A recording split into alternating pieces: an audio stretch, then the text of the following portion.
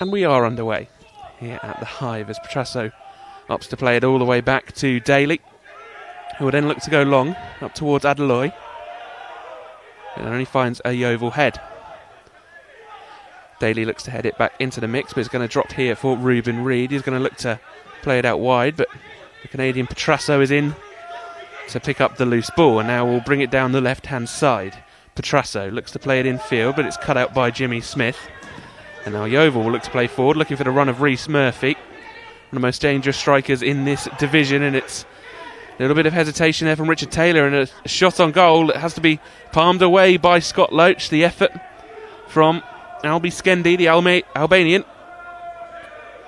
not catching out the Bees number one this early on, but a sign there of what Yeovil can do, counter quickly and create a good chance. Bradley now looking to play it down the line. He's found Knowles, being put under pressure by McQueen. He's playing in a bit of a different role, but he did play it in midweek in that central midfield role, usually a fullback. And Smith goes for goal, and it leaps just over Scott Loach's crossbar. And out of nothing, Jimmy Smith fashioning a chance there, and it's that kind of threat the Bees have to be aware of. Yeovil have got players that can create chances out of nothing.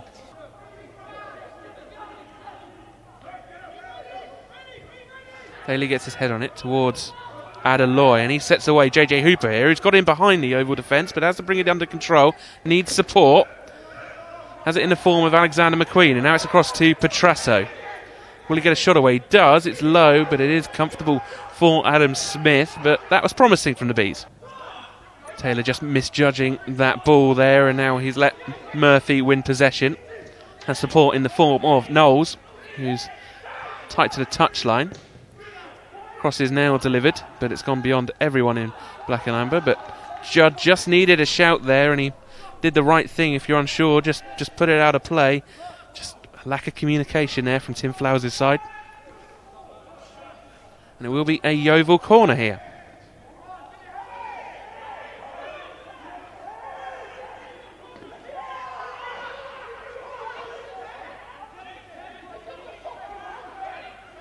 Will be an outswinger.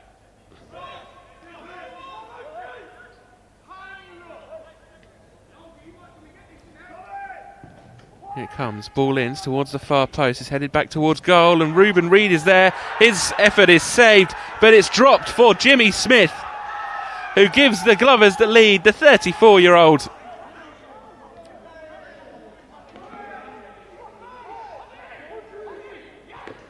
And Barnet just failing to deal with the ball in there, not getting it away at all well. Similar to what we saw a couple of weeks ago, where initial shot is blocked, but there's a opposition man right there in the 6-yard box just to prod home.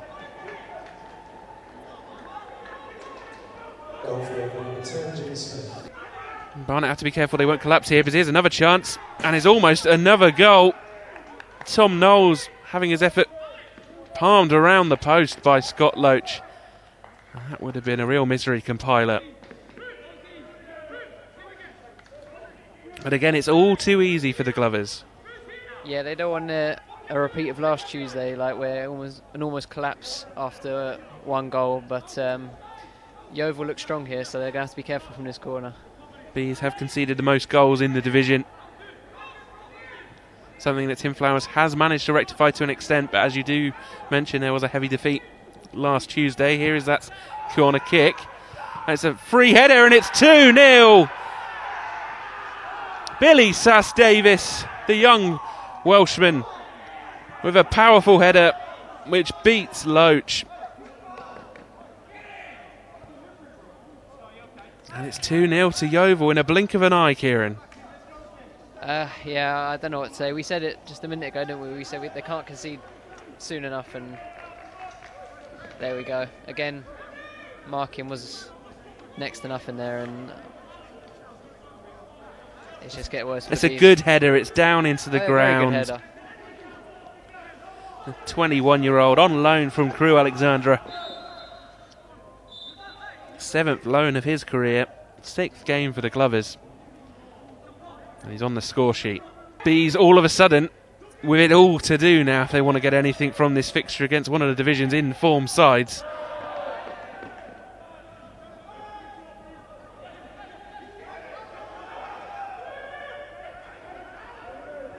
I think it'll be interesting to see if he potentially makes a first sub change. He's not, I think he has done that before. He's not scared to make that change early on if he thinks it's needed. Absolutely, I think it was Jack Connors away at Kings Lynn who came off pretty early. Cross is in now, and it will be a corner kick for the Bees.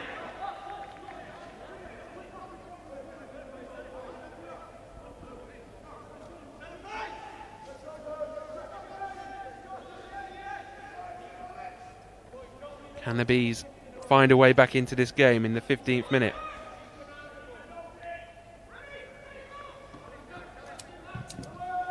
Corner is in. And what a finish that is from JJ Hooper. That is quite remarkable. Out of nothing, he's just stuck his leg at it. It's not a bicycle kick because he hasn't jumped off the ground. But what a finish that is from JJ Hooper. I'm astounded. I looked up and I've seen him volleyed it into the top corner. Yeah, you just put your head down for a second and suddenly it's back in the net. I think everyone was quite shocked by that. Didn't even have time to celebrate. What a remarkable finish. JJ Hooper there with his 8th goal in Bees colours. And all of a sudden we've got a game here, Kieran. Queen over it. Clipped in towards Daly, who gets his head onto it, straight back into a good area, but Yeovil will now clear and break forward. And Adaloy will go into the book here for that foul. Very much a striker's tackle. I think that will go down as, and he is shown a yellow card by Elliot Swallow. What do you make of the opening 27 minutes here at the Hive?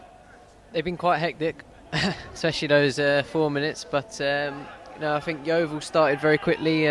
Barnet struggled to contain them. I think they've grown into the game a lot more. I think it's just set pieces where the biggest worry is. But hopefully, if they tighten up those areas, they'll be able to keep in this game long enough to potentially get more from it. Here's a breakaway though. Here's Reece Murphy in a position you really don't want to find him in, and wow, that would have been quite a finish. Hits the side netting. Had sent Scott Loach initially the wrong way.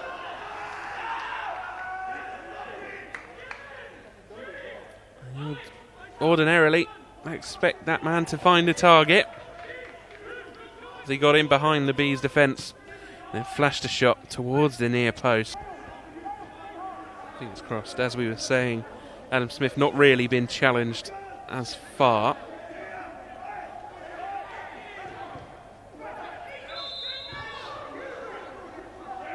We could see a second booking here. In fact, Adaloy is going to see red. Did he just get booked? I saw him put the card up, but unless we got that challenge wrong in this near side. Oh, no, I think the referee has just noticed. I think he just realised who he's booked. Yep. There we go. And the Bees will play the remainder of this game with 10 men. He is in the centre circle looking to take kick-off for this second 45. Visitors attacking from right to left as you look at home.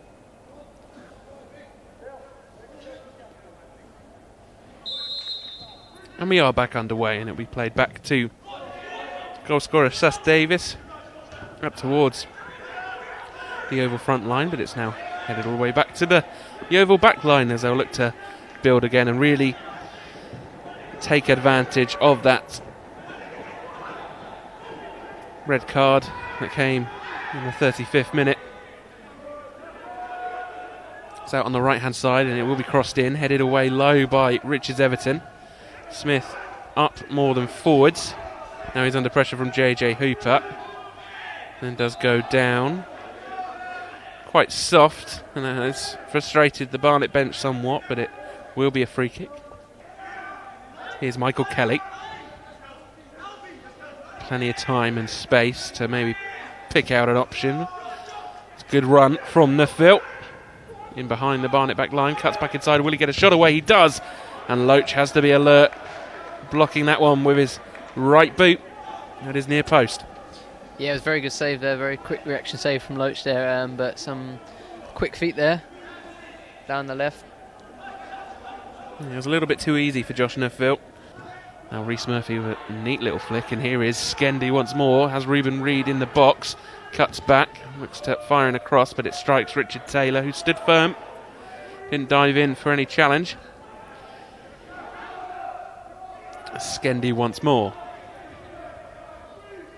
A few step overs and then infield and a little turn, and maybe an effort at goal here, and Scott Loach down low to his left hand side, preventing that effort from maybe creeping in at that near post.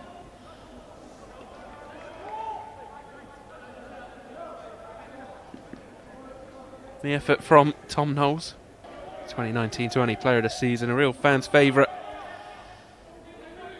at the Hive. Crosses in. This time dealt with a little bit better by the Bees, and it's fired back in, and it has struck a Barnet body, and it will be another Yeovil corner.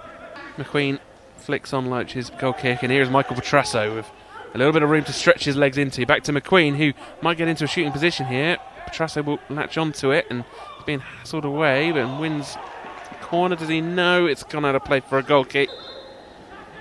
Free kick is in, it's towards the near post, and that's a fine first save from Scott Loach, but he couldn't keep it out as it bounced awkwardly, and it is now 3-1 to Yeovil. Rhys Murphy.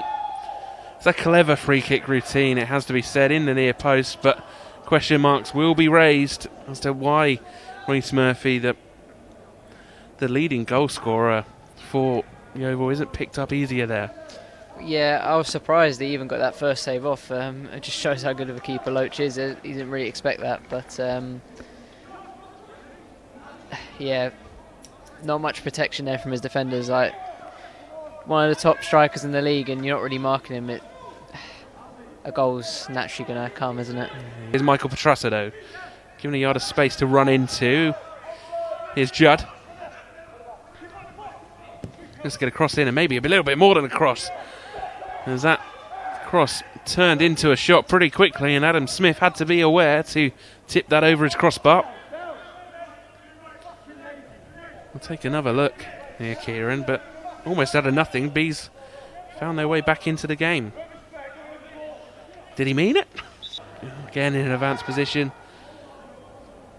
It's a wonderful turn from Josh Neufville, and here's Skendi now. Into the box, maybe gets a shot away, and he does, and it only flashes narrowly past that far post. The Bees just switching off here at the back. Yeah, it was a powerful effort. That was, feel sorry for whoever clipped that out, to be honest. But yeah, like I said, Bees switching off again, and I think there's a lot of tired legs and tired minds out there as we enter the last, 15 minutes of the game. Dagnall. Here's Neufville. Yeovil driving forward again, and it is a fourth, and it's a fine finish from Josh Neufville, curling it into that far corner. It's a fourth goal of the campaign for the Glovers, number 24. It's a fourth goal of the night, and you suspect that that is game, set and match, Kieran. Yeah, I mean, that was a quality finish. I think that's all you can really say about that. The way he placed that ball was superb, but yeah, I think that's... I was about to say the game would really slow down from both sides, and then suddenly they come out and score a fourth. Actually, the referee takes a look at his watch. We have played the minimum, and there is the final whistle. It's another disappointing evening for the Bees at the Hive.